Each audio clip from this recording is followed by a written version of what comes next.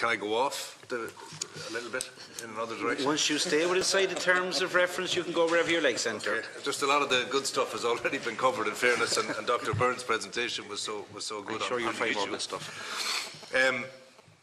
What's your opinion of the various political reforms that have been introduced by the current government and those that are under consideration by the Convention of the Constitution, and what impact do you feel these reforms would have on the various relationships between state authorities, parties, elected reps, supervisory authorities, banks, and so on? Again, I refer to my shoe and shoelaces argument that in many respects Ireland has some of the best practice legislation on governance.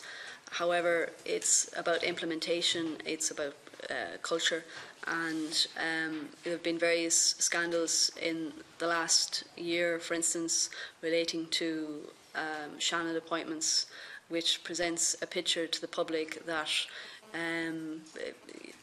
that there is somehow unorthodox influence over appointments in public life, when often these things are regulated. And so I'd refer back to that argument. But on the Constitutional Convention, as someone who was part of the reason why that happened through the We the Citizens thing, I'm very disappointed by it. I think it was a missed opportunity. I think a lot of the questions that were presented at the Constitutional Convention weren't really the big questions of the day, and there is this tendency by government to focus on numbers in their reforms: how many local county councils there are, how many TDs there are, what the salaries of particular individuals are, whether somebody should vote at 18 or 16, whether the age to be president is 35 or 21.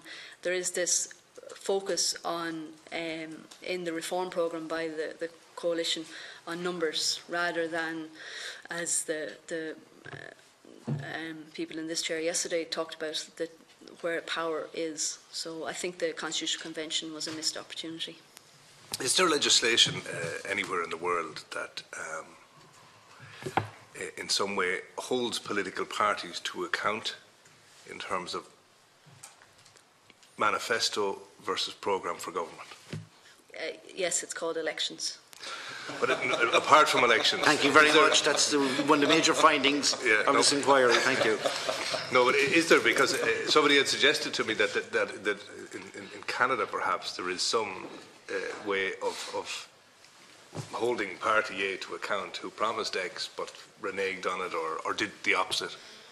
I'm not aware of that, but if there was, I would not be surprised that such reforms exist in Canada, because they're often ahead of the curve on a lot of these kind of things. Are they the benchmark in terms of this? Yeah, in a lot of things they would be, yeah. Just to veer slightly now, do you think that in terms of, and it'll be something we'll be considering later, but as you're here, I just wanted to ask you from a journalistic perspective, is there a code of conduct within newspapers for how journalists interact with the commercial world? Thanks. There's the NUI guidelines that came in as part of the 2009 Defamation Act, where there is a code of conduct. Yes, there is. And there's 6 principles in it. Yeah. Okay, and it's not related in any way to any legal, no, any law. No. So, in terms of the relationship between the commercial return from property advertising, say, at a particular period, say 2004 to 2008, where in some publications the property supplements may have been bigger than the news aspect of the thing, do you think that in any way influenced the editorial policy of newspapers? Well, you're going to have the editors and the managing directors who will come in and I'm just asking your own view because of your expertise, you know. And I would defer to the editors in that when they come in. I mean, when I was living in Australia, what was very noticeable was the property correspondence in the newspapers were sponsored by particular property companies, and the financial correspondence in different newspapers and television reports were sponsored by particular banks. So there's all sorts of conflicts of interest there. So I don't think there was that to that extent here. Okay. Would questions? Yeah, that's grand. would there ever have been an occasion, say, just for argument's sake, your own newspaper, the Sunday Business Post, it could be any newspaper, that you would be aware of where a commercial entity cancelled or pulled advertising because of a line of editorial?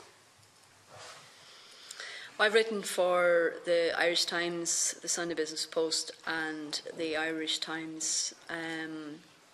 Editorial interference is what you're referring to. I have my own opinions about that recent experience. But again, I would not be privy to those kind of decisions. What's your view? Because you said you have one. Speculate now. I don't want you to name names, but... I'll take the chair's advice. Okay, thank you.